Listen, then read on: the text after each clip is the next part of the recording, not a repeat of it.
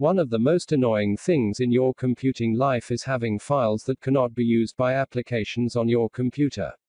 If this has happened to you, then you know how frustrating it can be.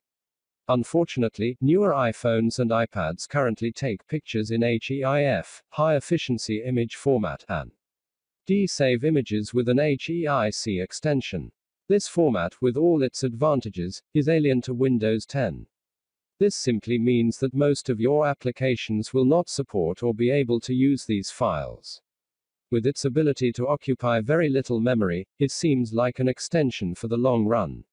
If you hit a brick wall viewing HEIF files on your Windows 10, here I will show you how to convert to JPEG.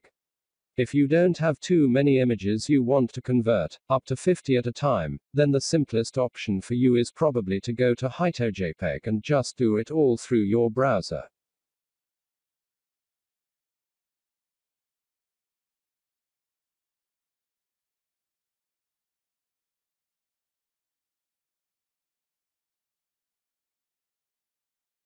This doesn't require you to download any extra software, and it has a nice drag and drop UI for you to just chuck your images straight into the box.